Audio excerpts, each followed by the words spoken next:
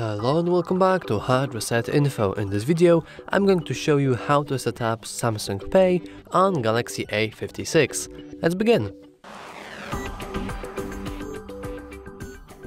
First of all, we want to go to the settings and make sure we are logged in into our Samsung account, as any Samsung services require you to be logged in into your Samsung account, otherwise they won't work.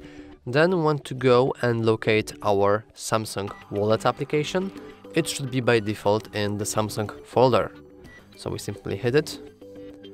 And now we have to agree we have to continue, and we want to also get started with the country we are currently in. I'm going to hit continue, don't allow notifications. And now we need to input our current Samsung account password. So let me simply do that. It shouldn't take long. I hope so, at least. Okay. Let me try that once again. Okay, I know, I did, okay, I forgot the password. Now, it's working. We can also allow it to make and manage phone calls. And we'll hit don't allow, though it probably doesn't work. Okay, so you need to allow these things. I'm going to allow the notifications and allow the phone permissions. So let's go to the permissions. Let's locate our phone and let's hit allow, because otherwise the wallet won't work without this permission. So now we hit continue,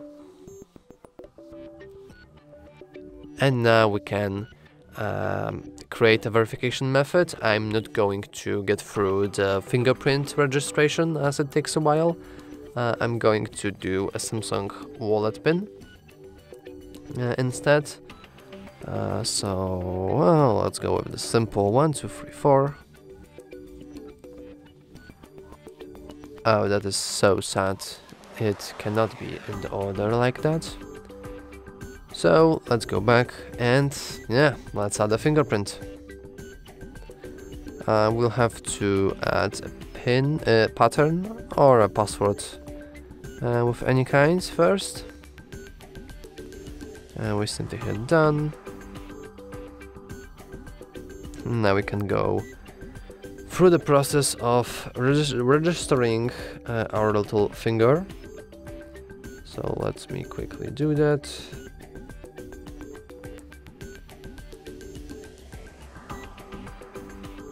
It doesn't really take long, it's just a tedious task to do, and the fact that this phone is moving constantly is not helping.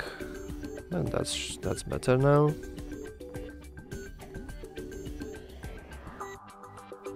And after a while we should have it done. Of course, if you have your fingerprint already registered, then you can just use your already existing fingerprint and you don't have to go through adding a new one. We can enable unlocking with our fingerprints. And now, going back to the Samsung wallet, we can use it to verify our... Oh, we have to set a pin anyway to the Samsung wallet. That's pretty sad. And it cannot be 1, 2, 3, 4. Oh. Well, let me go with a little L shape once again.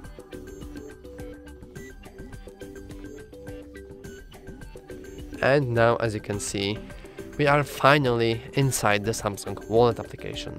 And now all you have to do is just press this big button, Add Card. And now we can add whatever we want. As you can see, there are many options to choose from. We can also hit this plus icon here, but it will take us to the same screen. And if we go through the all, we should see exactly all your wallets right now, right here. I'm going to also check for the 3 dots and the usual settings, though I don't think there will be anything specifically interested here. But yeah, setting up the application is really simple, and you really need to just add a custom pin, and that's all you need to do. And yeah, that's all for this video. If you found it useful, please remember to like and subscribe. Thanks for watching.